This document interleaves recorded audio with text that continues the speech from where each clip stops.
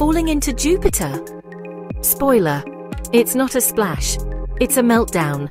Imagine jumping off Earth and never finding a flaw. Jupiter is a gas giant, mostly hydrogen. Helium, no solid surface to land on. You'd plunge through raging storms, winds faster than any jet, heating up from friction like a meteor. Pressure would crush you slowly at first, then exponentially.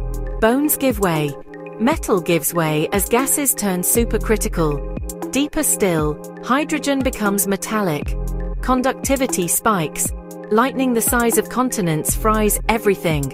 Before you reach any legendary core, you'd be torn apart by pressure and heat, vaporized and mixed into the planet's atmosphere. So, thrilling thought experiment, terrible travel plan. Subscribe for more cosmic views, The Space Eye.